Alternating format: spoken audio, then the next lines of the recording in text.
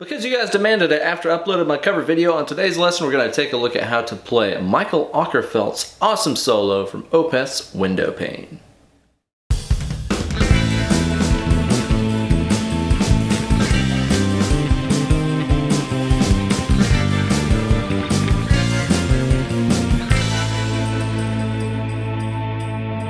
Well, hey there kids, and welcome to a brand new installment of Weekend Wankshop. Here with your best buddy, Uncle Ben. A couple weeks ago I uploaded a video of me playing through the Windowpane solo by Opeth, which is one of my absolute favorites. It's off the Damnation record and it features a ton of beautiful bends and some really killer phrasing by old Mikael. And I'm not doing a complete playthrough of it, that way I can hopefully dodge the copyright stuff and make a little bit of money on this video. Yay! But I assume if you're watching this video, you're probably already familiar with this solo and know what it sounds like anyway, and you just want to learn the licks. And as always, tabs are available for this lesson over on my Instagram page at Ben Eller Guitars. Just search for hashtag Weekend Wankshop 244. Find the tabs, learn how to play it, then upload a video of yourself shredding through it, along with the hashtag Weekend Wankshop. And as always, downloadable tabs, backing tracks, bonus lessons, and more are available to my true believers over on my Patreon page, patreon.com/Ben Eller Guitars.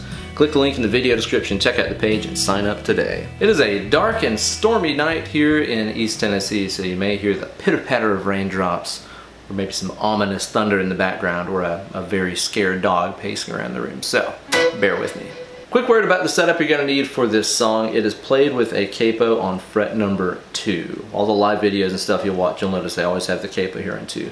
Although I have no reason to believe that Mikael would have recorded the guitar solo with the capo on. That just kind of, to me, always messes with the feel and stuff, you know? It's like the tension and things feel kind of odd whenever you play with the capo on.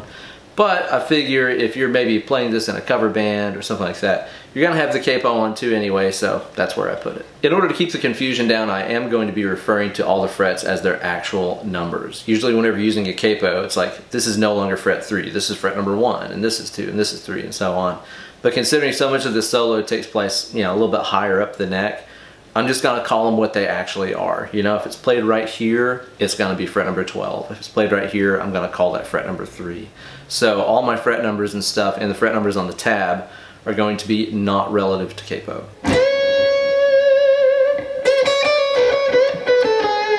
So there's the first phrase. Let's take a look at this. I'm starting off here with the B on fret number 12. I'm going to hit that note and give it a full step bend.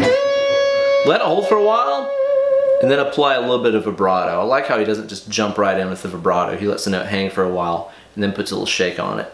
Now the phrase that follows that is like this.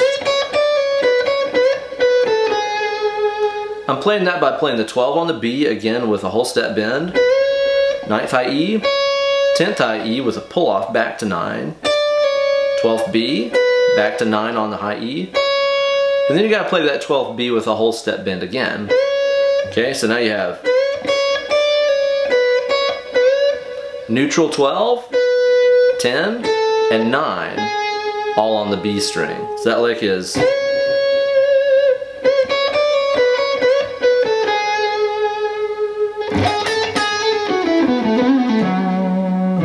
Now the next phrase, what we're going to do here is to start off on the 9 on the B with a slight rake into it, 10, then back to 9 with a little hammer-on pull-off with 10. Just like that. The timing is really particular on this whole solo.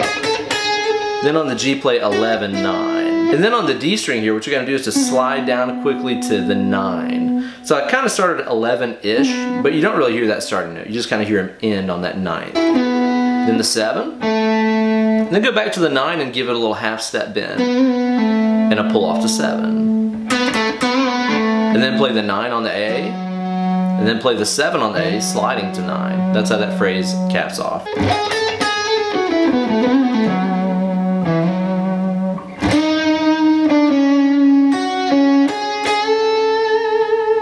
So this next phrase right here starts off with this chromatic line on the G. We're gonna play from the 8, with a little rake, to 7 to 6, okay? Notice how that 8 sticks out, then falls down the other 2 notes. Now you're gonna play the 7 on the B, 6G, play the B on 9, and then play the 9 again with a half step bend. Okay, so it's.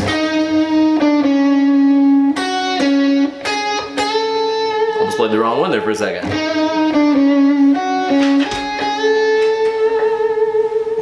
Now, basically after he does that half step bend, and he holds it for a little while, you will hear him let it straight back down onto its neutral 9th fret position. So there at the last second like that. Now following this, he does, I think it's like 7 consecutive half step bends on that 9th fret B string. 1, 2, 3, 4, 5, 6, 7. Yeah, 7 in a row. And that's all off of one pick stroke too. It's not like he's going like that. Just pick it once and do 7 consecutive half step bends, letting it sustain, you know? 1, 2, 3, 4, 5, 6, 7 before we play this phrase. I love that phrase. Now what I'm doing here is I'm playing the B on 7, 9, and 7. Go up here to the G on 7, so you gotta kind of roll that finger up. Slide down to 6 on the G. Play the 7 on the B. And then on the G here, you're gonna play 6 sliding to 4. After this, you gotta play that 6 on the G with a half step bend. And after that, what you're gonna do is to slide it down to the 4. Again, with the capo on, you kind of bonk into it a little bit, but there you go. 1, 2, 3, 4, 5, 6, 7. And then we play this. So this is the 4 on the G pulling off to 2, or your capo position, you know? Then what you're gonna do is to play that 4 and slide up to 6. Then we have this phrase. So this is me sliding into that 6 on the G, 5B, 7B, and sliding down quickly onto that 4th G. Just like that. Then we have this. This is a little rake into the open G string, or 2nd fret G as I should be calling it. Then play the 4, and then you're gonna play the 6 on the D. Okay?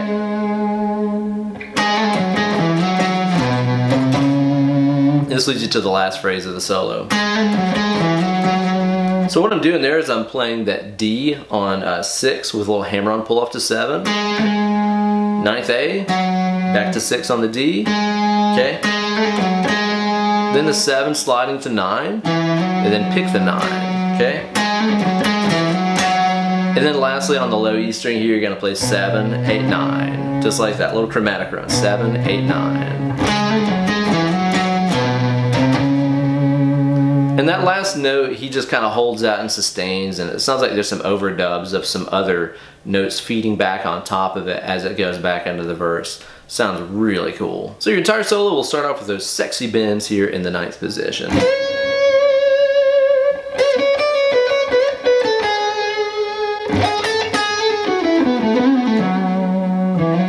Little chromatic thing on the G.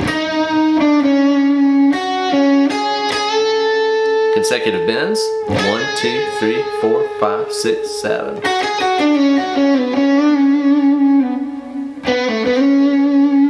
Bluesy thing.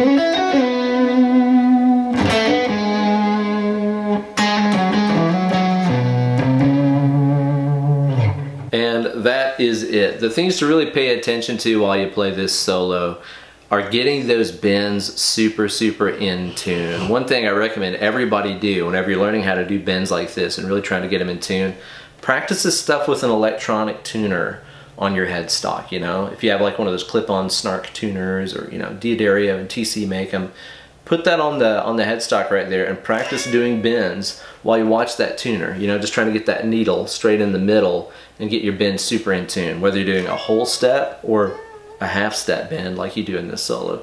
Get those things in tune and pay really close attention to where he throws that vibrato on, you know? It's not one of those things that he's constantly applying to every single note. It's really subtle and it matches the song perfectly, so be sure to listen really closely to the original and try to time your vibrato where he puts his down. Thank you guys so much for watching, and be sure to let me know in the comments below what other Opeth songs or riffs or solos or whatever you guys would like to see broken down on future installments of Weekend Wankshop. They have such a unique style and approach to their riffs and everything and their solos that I would love to break down some more for you guys. You all can follow me on Instagram at Ben Eller Guitars, on Facebook at facebook.com/Uncle Ben Eller, and if you like what you see here on my channel and want to say thanks and show some support, be sure to check out that Patreon page at patreon.com/Ben Eller Guitars. All kinds of downloadable tabs, backing tracks, bonus lessons, and more cool stuff waiting for you over there. Well, it's been fun as always, but it's time to get away from the computer and go play some dang grit-tar. Less clicking, more picking.